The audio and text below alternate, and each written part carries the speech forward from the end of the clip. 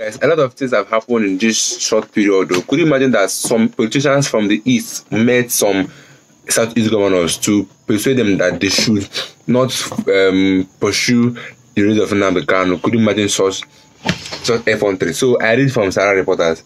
Some Igbo politicians secretly met with southeast governors to stop Nnamdi Kanu's release. Could you imagine? The indigenous people of Biafra, IPOB, has said that there are some politicians from the southeast who are making frantic efforts to frustrate the release of East detained leader Nnamdi Kanu. IPOB, in a statement issued by East Media and Publicity Secretary Emma Powerful, said that East M branch revealed that some politicians visited Abia State Governor Alex Oti to persuade him not to support the quest for Kanu's release from the Department of State Service DSS custody. But what they don't know is that nobody can stop the release of Nnamdi Kanu, and nobody can also stop the revolution that is coming based on Nnamdi Kanu's release. That's what they don't know. So Powerful said, we wish to inform those criminal elements working against the release of Nnamdi Kanu to beware, because we know of their secret meetings and discussions against Kanu. If they continue with their sabotage, their names will be made public soon. Also, some of the political jobbers in the southeast region working against the unconditional release of Nnamdi Kanu should know that they are following the activities closely. Once they release the name of some persons, I believe others will learn, and they will learn the hard way. Because if there's no scapegoat, others will not learn. Once they release the name of one person that's fighting against Nnamdi Kanu release, the others will go back. The unscrupulous individual hold secret meetings with Southeast governors to frustrate the clarion call of the release of Nnamdi Kanu, who incidentally is the only political prisoner in Nigeria currently. We want those sabotaging the unconditional release of our leader to stop, that they should know that nothing happens in the Southeast region without IPOB getting the intel ahead of time. Those Igbos involved in the dastardly act to frustrate the release of Nnamdi Kanu should retrace their steps quickly. Powerful said that Kanu has not committed any crime known to law, internationally or locally.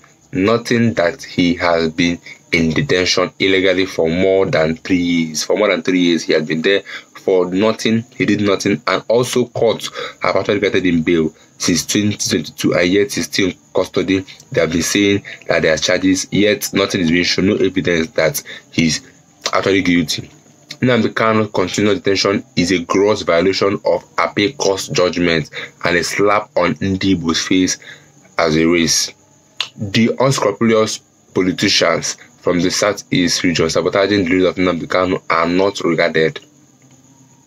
The unscrupulous Igbo persons working against the unconditional release of Nnamdi Kanu are not only working against Nnamdi Kanu but also sabotaging Igbo as a whole. So I think these people should be careful of what they're doing, because these IPOBs, they have ears everywhere. They have ears and eyes everywhere. You can imagine Nnamdi Kanu knows every single thing happening in Nigeria right now, despite not there, but yet he's aware.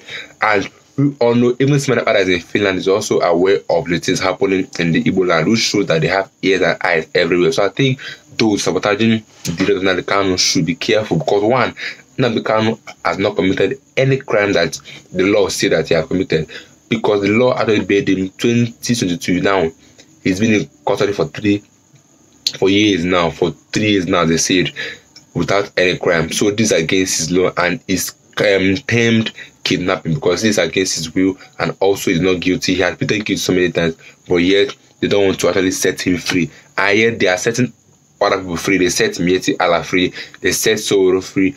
All that have committed crimes more than what they said Nnamdi Kanu has committed have been set free. But Nnamdi Kanu is still in custody, which sent a message that these governments are not abiding by the law, because the courts have given their own judgments. Now the government is now holding Nnamdi Kanu back against his own will, and we all know how this is him being in custody have brought more insecurities to the Southeast and more harm to us as a country. So I think the best thing is to set him free and let him do what he wants to do, because he agreed to the terms and yet no news but I'll keep you guys updated on that. If you're new to my channel, subscribe, like, and share, and let me know what you think about this video. Just watch in the comment section. I'll see you guys.